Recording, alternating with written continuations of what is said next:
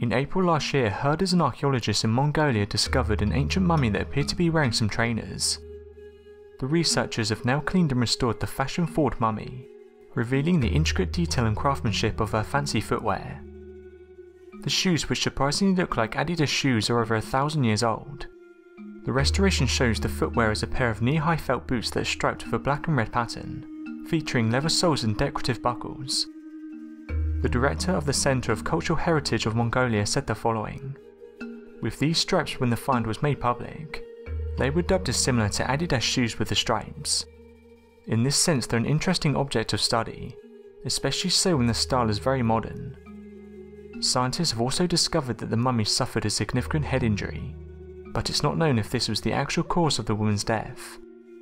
She died sometime in the 10th century in the Altai Mountains of Mongolia, nor is it clear if she was attacked or fell, although further research may answer this.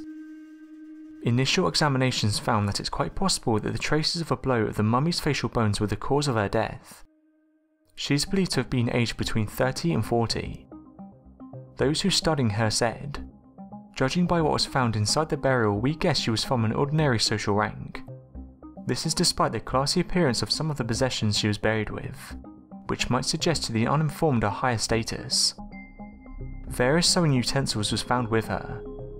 With her in the grave found at an altitude of 2,803 meters above sea level, archaeologists unearthed 51 items including a stunningly beautiful embroidered bag, 4 costumes, vases, a saddle, her sewing kit and the skull head of a ram. The bag was made of felt. Inside was the sewing kit, and since the embroidery was on both the bag and the shoes, we can be certain that the embroidery was done by locals. The woman is believed to be of Turkic origin, and the burial is one of the most complete ever found. Experts now believe on the basis of 18 samples taken from the mummy that it does not date from the 6th century AD as first summarised, but rather from the 10th century. It's the first complete Turkic burial, at least in Mongolia, and probably in all Central Asia, meaning it's a very rare phenomenon. These finds show us the beliefs and rituals of Turkics. Where the find was first made in 2015, it was relatively intact, but in 2016 some portions of the grave had been opened.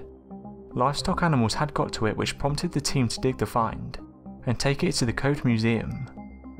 The burial was undertaken as if those responsible intended the remains to be preserved. The high altitude and resulting cold helped the preservation, but the body was also covered in a thick, sticky tar-like substance with the colour ranging from a white to dark brown. The mummy is being exhibited in the National Museum of Mongolia.